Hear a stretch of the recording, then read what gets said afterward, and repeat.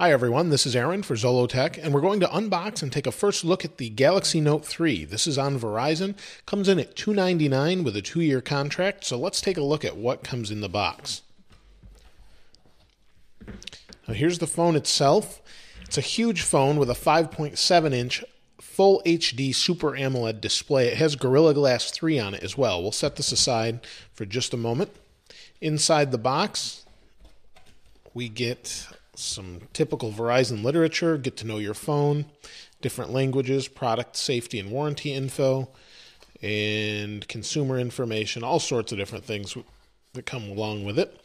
And then we have something more unique to this phone is in the bottom here, we have a USB 3.0 port. So this is a USB 3.0 cable to USB 3. You can see it has the blue color to it for USB 3. And then we have a wall adapter, typical wall adapter from Samsung. And then we have, looks like some new tips for the S Pen included with the Note 3. I remember these on the Note 2 as well. And then a way to remove them, a little tool for that. So it looks like that's everything that comes with it.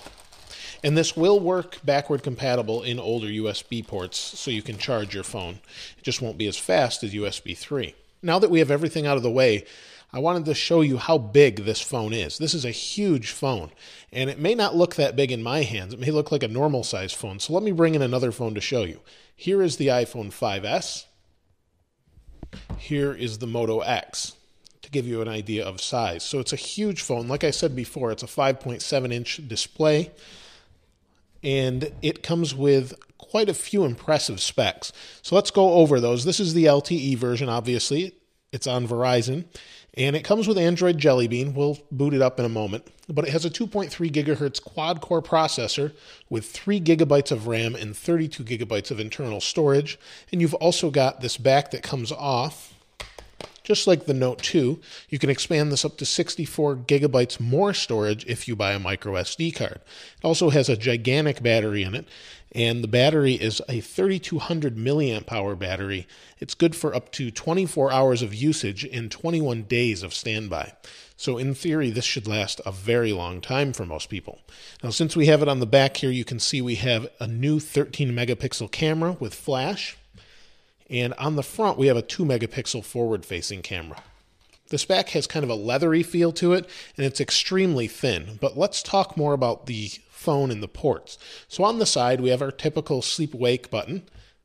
On the top, we have our 3.5 millimeter headphone jack, a microphone, an IR blaster. We have a volume button on this side.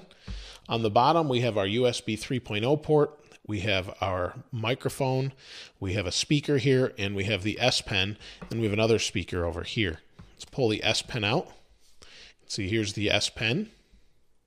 And then this design is a little bit different than the Note 2. It's got these little ridges around it, and it's really nice. Let's take the screen protector or the covering off the front, and let's compare it quickly to the Note 2. So in my right hand is the Note 2, in my left hand, obviously, the Note 3. You can see they've squared it off a little bit, enlarged the screen a little bit, but haven't really widened the phone at all. It actually feels a little bit lighter in my left hand. That may or may not be the case, but you can see on the back here, a little bit different design. But I'd be curious to hear which one you like better. Obviously, the Note 3 has a better spec list, and it also has a 1080p display, which I forgot to mention, so that should be pretty impressive. We'll boot this up in another video, but I'd be curious to hear your thoughts on the Note 3 in the comments below. If you haven't subscribed already, please subscribe. As always, thanks for watching. This is Aaron. I'll see you next time.